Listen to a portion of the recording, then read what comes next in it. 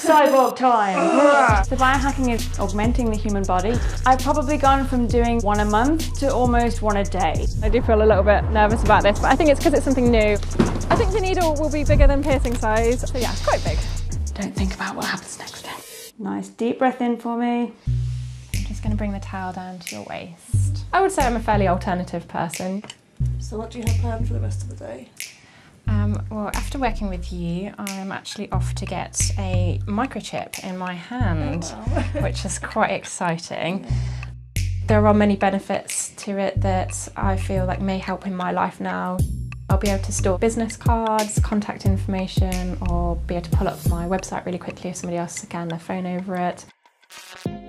So biohacking is a term used to explain augmenting the human body using technology that we implant under the skin to better interact with the world around us. I think I've always been fascinated with tech and futurism and interesting ways that we can upgrade ourselves. Today we're going to be implanting some microchips and looking at ways that we can program those. So it's like a long grain of rice. This is bioglass, so it's very, very tough material. To be honest, you'd be more likely to break several bones in your hand than break this chip. I've probably gone from doing, say, one a month to almost one a day. So it's a pretty big increase in the number of people that are interested in this now. The youngest I do them is 18. The oldest I've done, I think she was 62, and it was because her daughter had had one as well. She was really excited about it and she got one done on the same day. I think in the future we'll see this being a core part of our day-to-day life. Similar to how quickly mobile phones were integrated into our society, we don't really think too much about the invasiveness of that now. I'm a little bit scared about the pain. This needle is definitely bigger than any of the piercing needles I've had so far. Core, excellent, come on through. Thank you. Fantastic. Shall I take a seat? Yeah, just take a seat. If my skin was to reject it for whatever reason, that'd be a bit crappy. It doesn't need to travel too far, just enough that it can't back out of the hole we're about to make. So It's only going to go, it's about 1.5 centimeters under your skin. The needle's quite big and scary, but it's not going that far in, so we're all good. Good to know. Nice and loose, you don't need to focus on controlling your hand now, so kind of let everything go a bit floppy and just sort of don't think about what happens next day.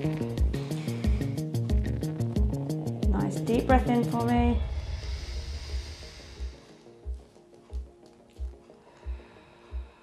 And relax. Awesome.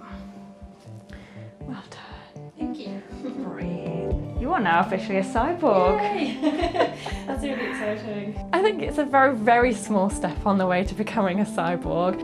Cool. Approach an NFC tag. Now you've got like that raised area. You might have to gently give it a little bit of a push down into the skin as long as that's not too uncomfortable. Hey! Homepage of our website. Amazing.